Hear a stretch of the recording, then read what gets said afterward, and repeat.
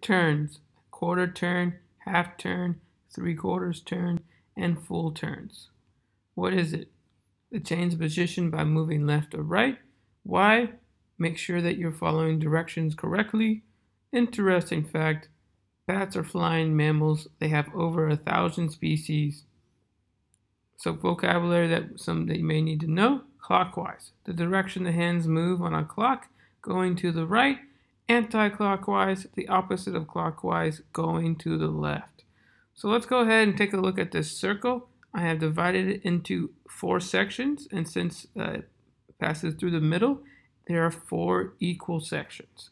So let's go ahead and take a look at the fraction. So we have right there, we have 1/4 of the circle highlighted, or 1 section, or 1/4 of, or 1/4 turn.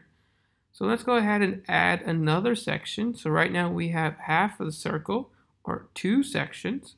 So right now we have 3 equal sections, or 3/4 of a circle. And then finally we have a full circle, or 4 equal sections. So now let's go ahead and add the words anti-clockwise and clockwise to the circle, just so that you can see what is happening. So once again, clockwise goes to the right, anti-clockwise goes to the left.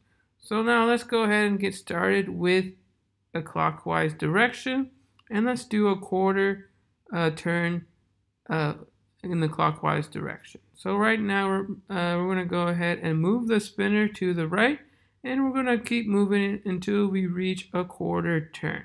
So or one section of the circle. So right there we have moved it to the 1/4 section.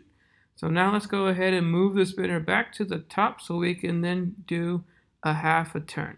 Now some of you may already know where we're going to end up. Take a guess and let's see where we're going to end up. So we're going to go in the clockwise direction again. We're going to pass the quarter turn there, and we are going to reach the half a turn right there in the clockwise direction.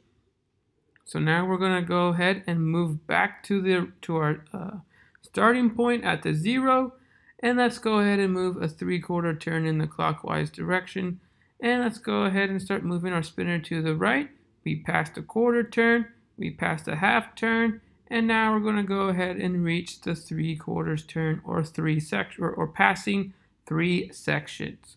So now once again, let's go ahead and move to the top of the circle so that we can go ahead and move in the right direction and in the right amount of sections. So we're at the starting point, and it says let's go a full turn in the clockwise direction. So now we need to decide if we're going left or right. And once again, we're going to go to the right side, and we're going to go a full turn. So remember that is 4 sections. So you probably already know where we're going to end up. We passed the quarter turn, we passed the half turn, we passed the 3/4 turn, and finally we reached a full turn. So now we're back to our original position, but that's okay because we answered the question. We went a full turn in the clockwise direction. Now let's go ahead, and you may be wondering what happens if you put the fractions on the other side. Okay, you're still going to get, so you're still going to have 4 equal sections, and as you can see on your screen, we highlighted one section that is still a 1/4 of the circle, or 1 section. And if we keep going around the other way, we still have 2 sections, or half of a circle. We add another section, and now we have 3/4 of a circle, and then finally we add another section, and we have a full circle. So at this point, it really doesn't matter where you put the fractions, as long as you put them in order.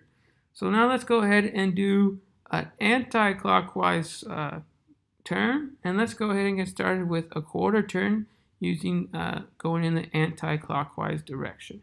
So this time we're going to go left. So we're going to move the spinner to the left, and we're going to go ahead and stop at a quarter turn, and we went in the anti-clockwise direction going to the left. So now we've only went, and as you can see, we only went 1 section of the circle. And then now let's go ahead and go back to the starting position, and we're going to go ahead and go a half a turn. So, and it says anti-clockwise, so we go to the left. So let's go to the left. As you can see, our spinner is moving, passing a quarter turn, and stopping at half a turn in the anti-clockwise direction. Okay, so now let's go ahead and move back to the original position so that we can move in whatever direction it asks. So this one, it says, let's read a 3/4 turn anti-clockwise. So once again, we go to the left, and we need to go 3/4 or 3 sections of the circle. So let's go ahead and move to the left. So as we're passing the quarter turn, we're passing the half turn, and we're reaching the 3/4 turn, and there we have it.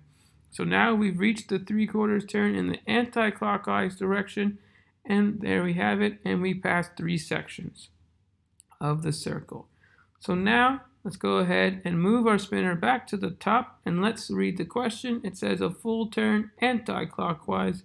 So once again, we need to go to the left, okay, and so that we can follow the anti-clockwise directions.